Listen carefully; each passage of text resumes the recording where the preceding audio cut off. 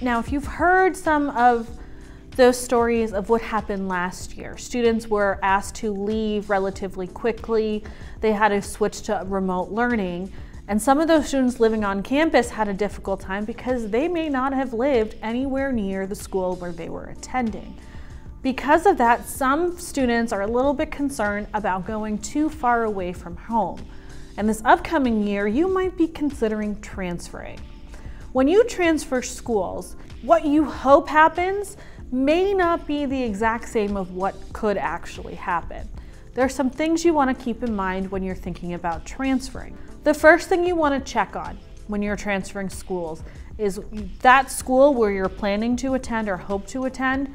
Look at their transfer credit policy. What does that say and how does that work? And you also want to take it a step further. Maybe talk to an admissions counselor or someone who's been assigned to you at the school and ask them to look at your current transcript from the institution you had been attending and ask them which credits would transfer into the new program of which you want to attend. And ask them which one of those credits you've already earned would transfer into the new school for the new program that you want to attend. The school may have some limits on transferring credits, meaning they may not accept over a certain amount, even though those technically could easily transfer into your new program.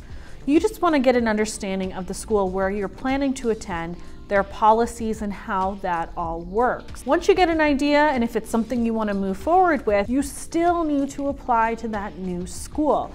You have to submit all the required paperwork, apply for financial aid by making sure you list that new school in your FAFSA application, as well as asking that school if there's any other financial aid applications you need to complete, like potentially the CSS profile, or if there's another application that they request, maybe a state scholarship application or something like that. And then you officially have to wait to be accepted. Since you've already had the conversation about which credits would be transferred in, which ones would be accepted, and hopefully you'll get an understanding of where you are in your program at that new school, then you're pretty much all set to start attending classes there at your next academic year.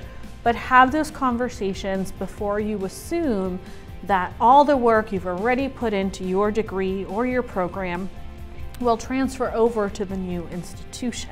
And one thing with transferring schools, if you took a leave of absence from the school that you were attending and now you want to transfer, you didn't technically earn those credits or complete the requirements of that particular course. So you'll likely see on your official transcript from the school you were attending, they might say incomplete as grades.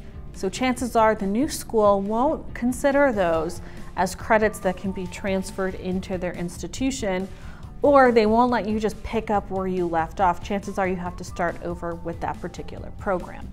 Like we said before, some reasons that students want to transfer, they just want to be closer to a home base that they can get to in the event that classes may go remote or you're asked to leave campus quickly.